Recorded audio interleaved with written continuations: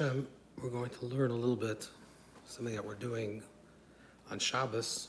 We're learning the Sefer called Chovat HaLevavot, which is called Duties of the Heart, which is a book, a very seminal book, a very important book on the path of Musar, the ethical behavior. It's written by Rabbeinu Bachya, an Andalusian, a Spanish scholar, close to in the 11th century, close to 1,000 years ago or more.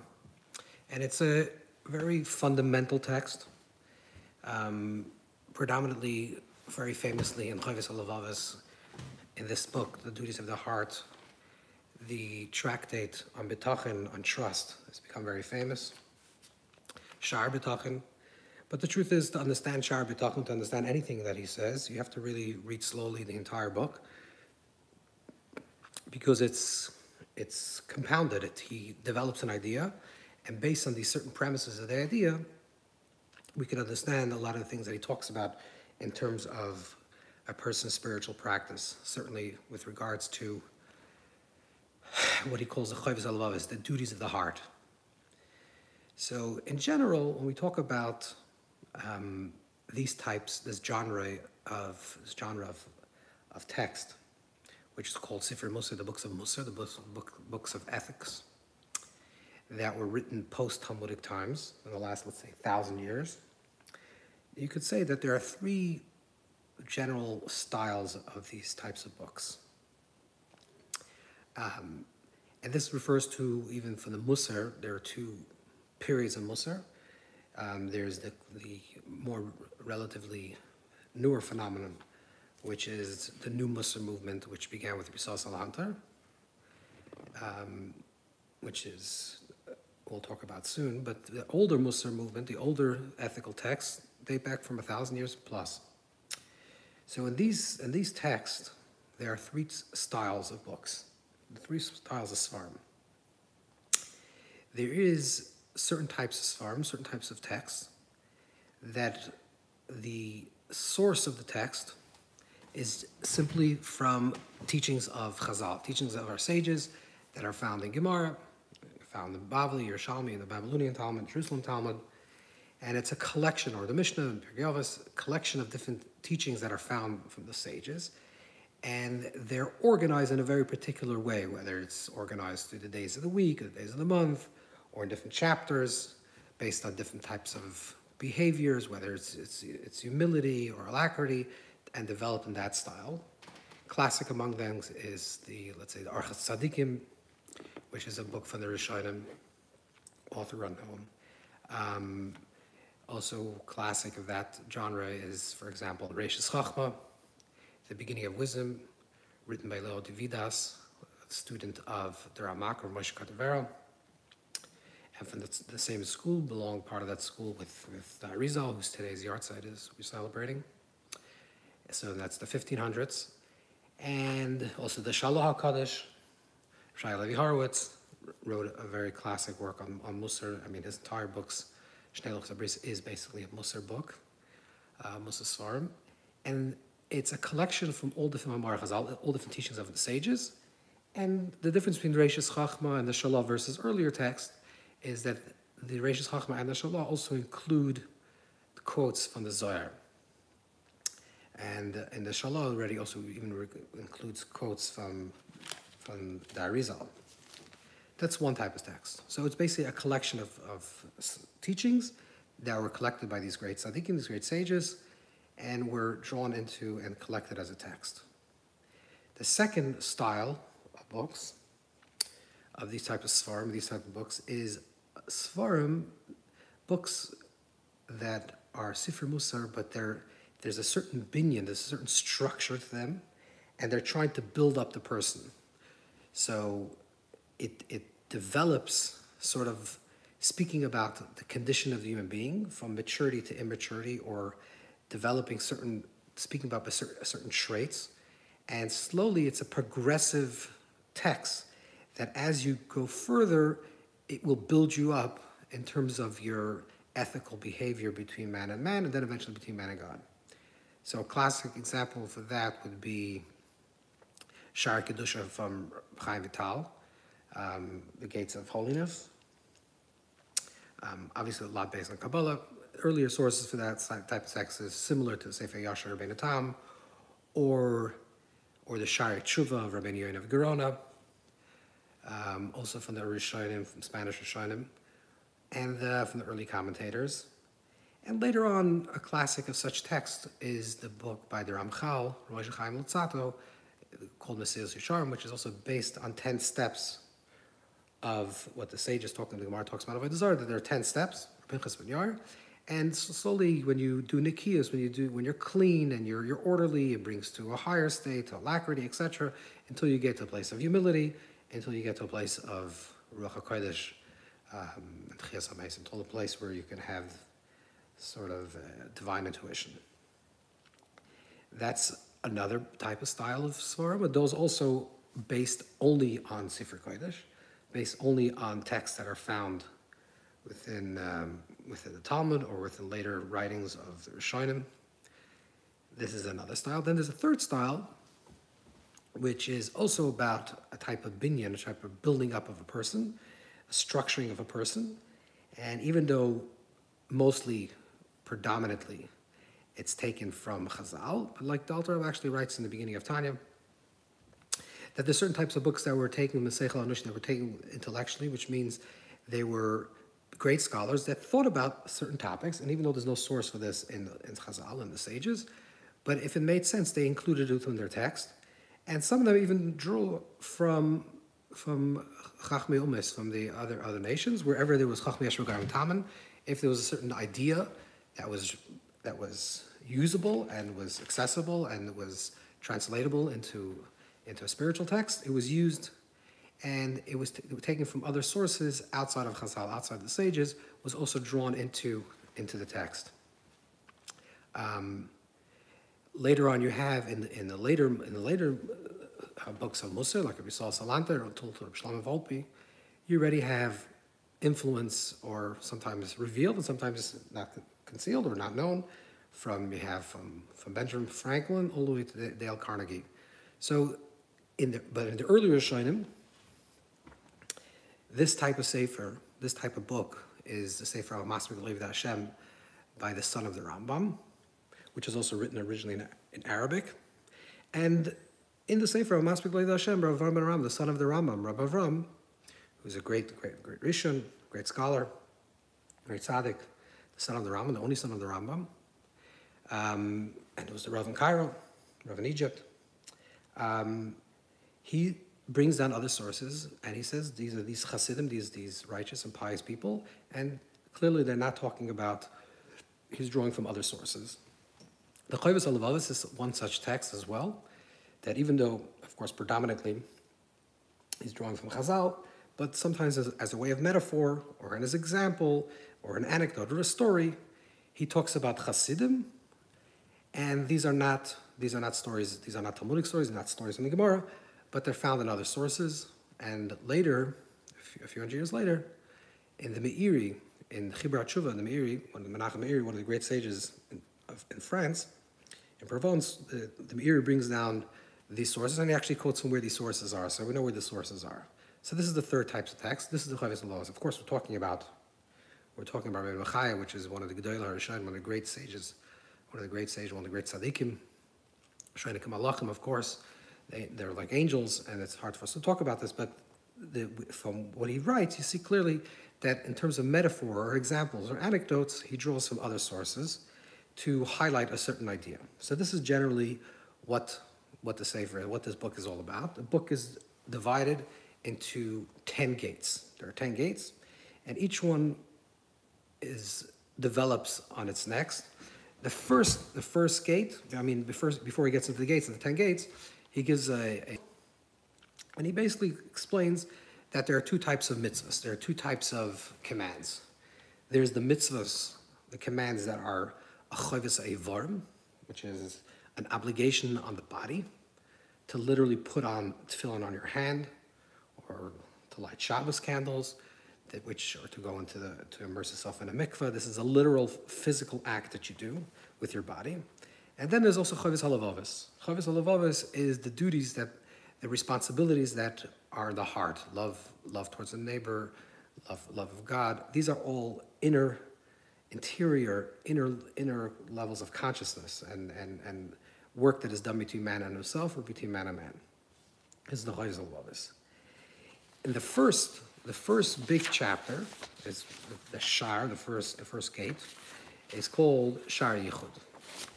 HaYichud is basically the gate of unity. And what he wants to do in HaYichud, what he really wants to do in HaYichud is explain rationally, and this is what he says, that there's the mitzvah is not only to believe in Hashem, but also to understand it according to a person's intelligence, according to a person's seichel, a person's intelligence. He says, he says in chapter 3 of HaYichud, to know whether we have to delve into this intellectually as well, or we should just believe it in faith. So he says, a person has to do it according to his capacity to understand it, to understand the creator, to understand that there is a creator. And this is what he does in HaYichud, and it's based on a few. And this is what he does in HaYichud, and it's based on a few basic fundamental ideas that he brings down in chapter 5. Nothing creates itself.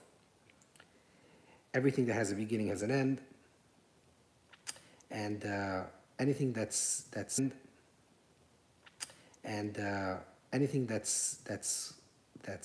a composite of different elements is something that's renewed. And he goes on to a great length intellectually arguing for the idea of the Metzias Hashem, of the existence of the Creator. And famously, this is the argument. Just a few words about this chapter.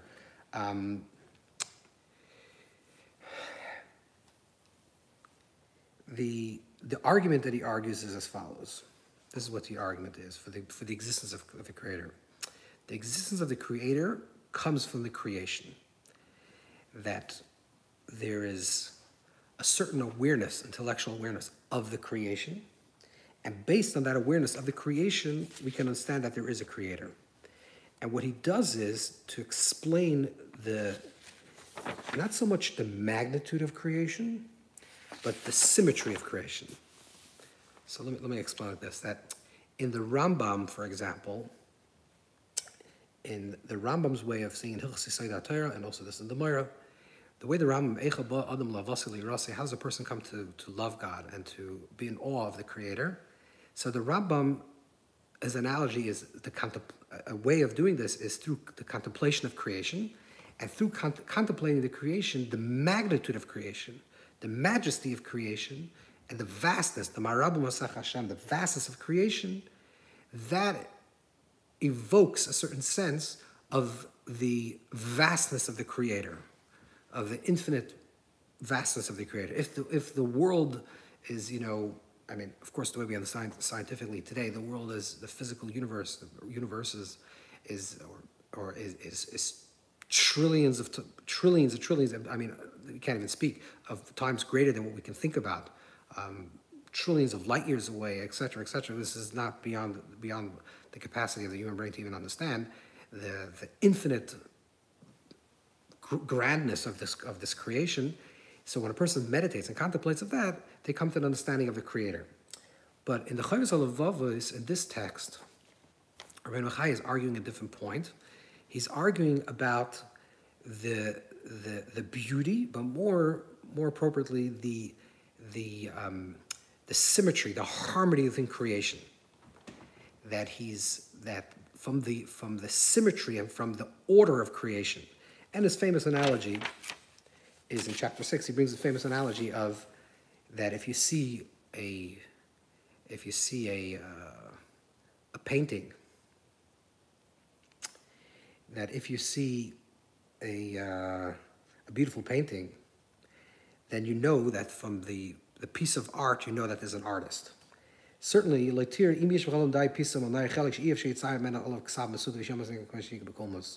so when you see the beauty of the creation, you see the symmetry and the harmony of the creation, that brings an awareness to the Creator. Now, this is what the argument is. This is what he talks about in Shaar HaYichud, and in the next gate, which is called Shaar Bechina, he's going to do that in terms, not so much to prove the existence of the Creator, but more in terms of to speak about a person's gratitude towards the Creator based on the symmetry that goes on. So all the intricate details, and I'll talk about the intricate details within time, the intricate details within space, the intricate details within your own body, how the different parts of the body work in coherency with each other, and how it's exactly in a balanced way, just the right amount that a person, as a young infant, receives his mother's milk, and this the exact amount how much the body assimilates and how much the body rejects, and everything is working in perfect harmony, in perfect symmetry. That what you see is something that's negative, but if you look at it from the full picture, actually they're balancing each other out. And I'll talk about also level in consciousness, like you talk about, memory seems to be a positive thing, memory loss seems to be something that's negative, and he'll say that, yeah, that's true generally, but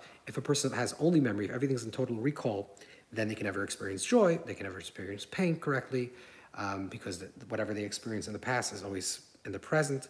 So being forgetful actually is healthy for human beings. He'll talk about all the different elements of the symmetry within the creation, and therefore a person has to be grateful, thinking about the functions of the body, a parent loving a child, allowing the child to grow, everything that works in coherence to allow this balanced human being, hopefully, to emerge.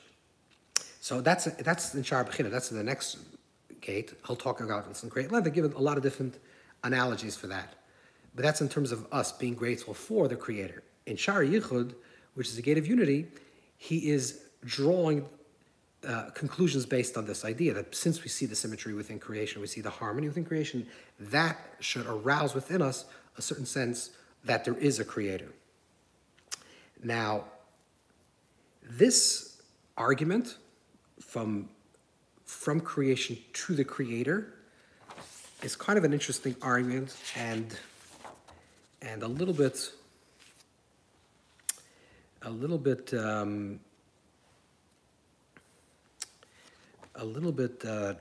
difficult for us to understand in terms of modern man. That, in other words, what's his argument? And that's interesting. Why a lot of the translators never translate Shaar HaYichud, because the argument.